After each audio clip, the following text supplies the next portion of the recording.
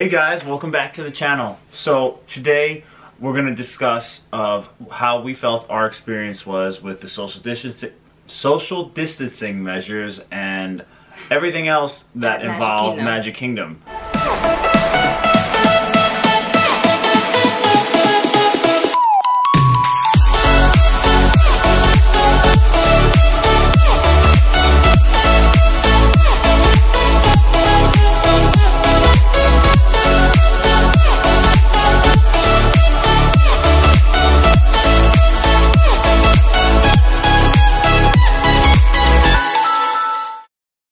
The pass holder preview and how we felt comfortable with everything.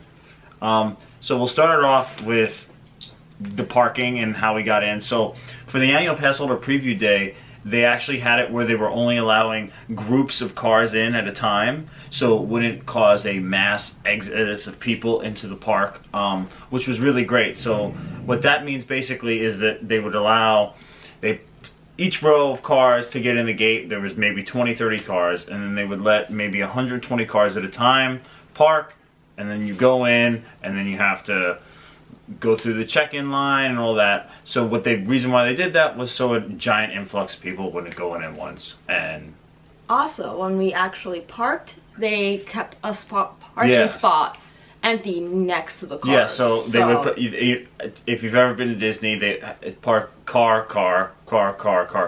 This one they did a car and a car, then leave space. Car and a car, leave space. Yeah, which was awesome. It was cool. But at the end of the day, we did see that people were parked into those spots. Yeah, so they did it in the beginning of the day, but as the day went on. Now, when you get to the when you park, you can't. There's no trams. You have to walk to get to the chicken transportation. Yes, there's no trams as of right now, which makes sense. Then once you get up to the security, very simple. You get your temperature check first, and then security. When we go into security, there's they have they have the metal detectors that we normally go into going into Magic Kingdom. But then they make you take your electronics out of your bag and anything metal out of your bag and put it in a tote, kind of like. Yes. And then you walk. Just like how it always is with the cell phone and keys, that's whatever you go to Disney. But you can walk with your stuff into the metal detector. And they ask you to open your bags and take everything out of your bag. Because I actually had an issue where I had some aluminum foil from our sandwiches in our bag. And my Apple Card is metal, so it kept going off. It was in my bag. So I actually had to take everything because they're not allowed to touch your bags physically. You have to open it up and show them what's in your bag. But it's not that simple. bad. Everyone was really nice. You could tell the cast members were just happy to be back, but also, you know, trying to not touch a bag. Like the security guy went to go touch a bag. He's like, oh wait, I can't do that, because I guess I was probably one of the first people he interacted with during the day. But overall, that was great. Now, they did have the ferry open, but we decided to take the monorail there, and we take the ferry back. So when we got to the monorail, as you go up, very simple. There's lines on the road say, you know, stand here, please, and that forward. And also, for the monorail, it took a few minutes because each they're only putting so many people in the car. Each car can only have up to 4 people in it, and you have to sit. So we were in the car with another couple, but they had this. You cannot allowed to stand, and you have to sit in the seats. And they sat on one side, we sat on the other. It was very fine. I wasn't too concerned. And they also had like these plastic screens in between the other cars, so you're not in contact with anybody. And then leaving was easy. Getting out of the monorail was easy because there's not that many people in the monorail to start with. Now, when we got up to the tickets and everything to get in, extremely simple. Obviously, they don't have the fingerprint scan anymore. But so how they go off of it is when you scan your annual pass, they have an iPad and they see. That was just for the annual pass. For the actual. Going in, you just scan it on the Mickey little thing, just you don't scan your finger. Yeah. But what I could tell with the annual pass, they had their iPads and they can see your picture pop up so they know it's you.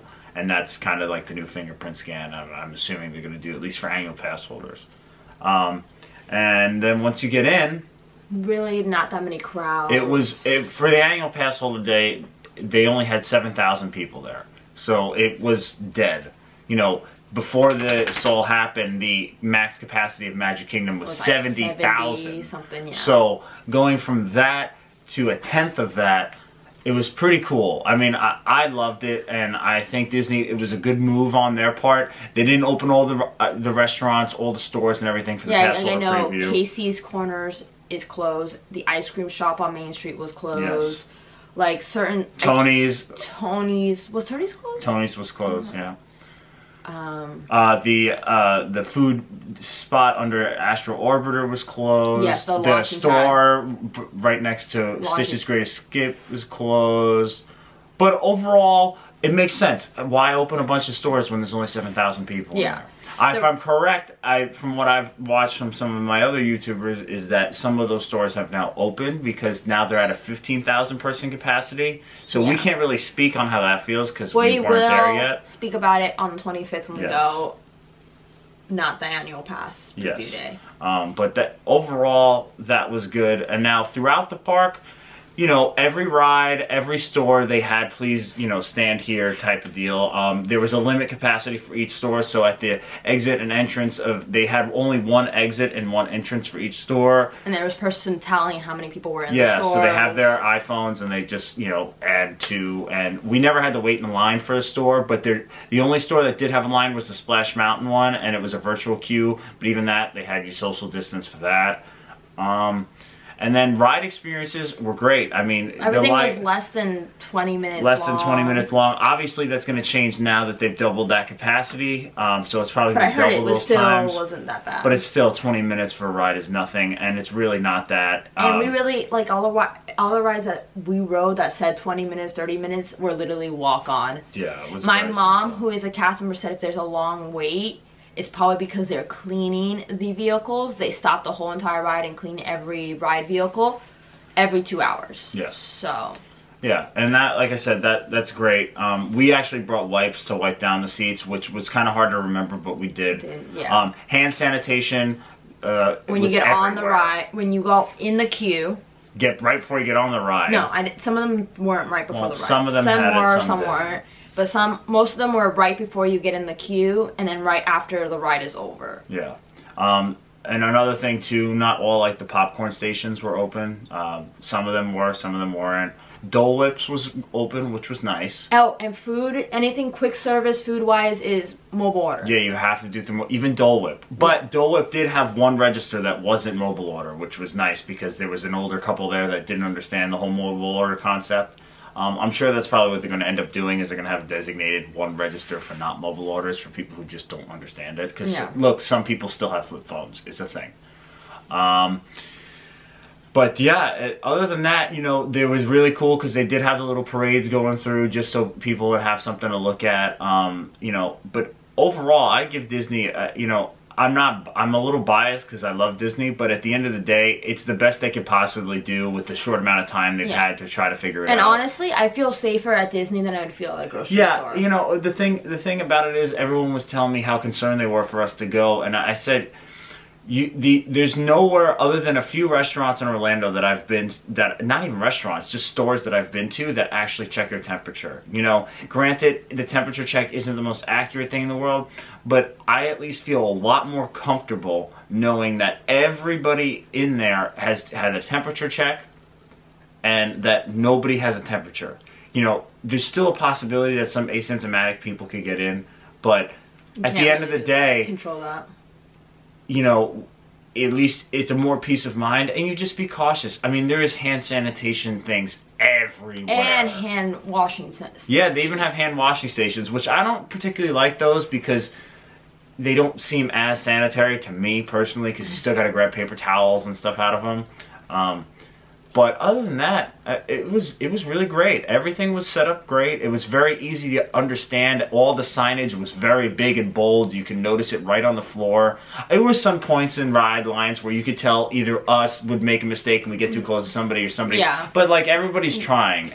There was no rude guests. There was only like one or two. I mean, a couple of them. But in comparison to normal, I was really proud of people. See how people were trying and just happy to be there.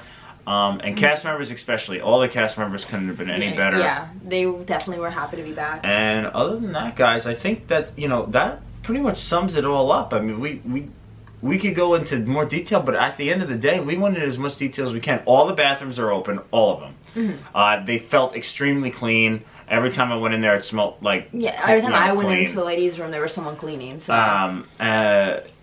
And yeah, guys, I think that's about it. I mean, all the rides. The one thing you could definitely tell is it's kind of like the cruise lines now, where every day they power wash it, because there was things that had always been kind of dusty and dirty that look spotless, that are now spotless, and you can tell. I mean, there's puddles everywhere. You can tell that when they close the parks at the end of the day, it's probably just like the cruise lines where they power wash everything. It was nice to see construction on Tron still going. It was nice to see that construction on everything on property was still seemed like the it was castle looks so much prettier in person. Don't look at the pictures and be like, oh, that's so bad. It looks so pretty in person. It actually looks like a royal castle. And listen, at the end of the day, everyone always judges new things. There's always going to be haters. Every time they change the castle, people hate it. Yeah. Personally, eventually they'll change it back to the normal castle. Like or they'll change it to a different one. And to be completely honest, I think this one looks great. It adds character. It looks alive. The older castle, it looked good, but it kind of looked dated. Plain. It looked dated. It didn't look alive anymore. It looked dull to me. Like just the white and blue. Like it's cool. I mean, it had like that light pink, but that light pink faded quick. It was so faded, and it didn't look right. This just looks like Magic Kingdom. It looks like a princess's castle that you would draw as a child, and that's the point. It's supposed to make you feel like a kid when you go there. That was the whole point of so pretty. Point of Magic Kingdom. So overall, guys, I give Disney, I would say a solid 9, because there were a few things that I definitely think they should have done a little differently, but nothing that was so major that I would even say it here. Yeah, the only complaints were literally the guests, not even Disney themselves. No, my only complaint, honestly, was I would have liked to have seen more options when it came to like ice cream and foods and stuff like that, because there were a few. Definitely, it would have been really nice. It was such a hot day to be able to get ice cream at the ice cream parlor. I thought that was kind of silly that they didn't have that one open. I also think that because the heat is so bad and everyone's wearing masks, I think they should be supplying water easily accessible to everybody. It's like then people touch the water, then it's contaminated. No, but it's not that hard. They could easily fill up cups pre-handed and sanitize. I think that would be that would be a nice gesture with it being so hot. Yes, you can go to the Starbucks or any of the restaurants to get water, which is really nice. They're not even at the popcorn stations, they're giving out cups of water. You have to ask for it. And I think it'd be nice if Disney had set up water stations, just because when you're breathing with those masks, you get such bad dry mouth. The mask. It was rough. Like, I highly suggest if bring you're gonna extra.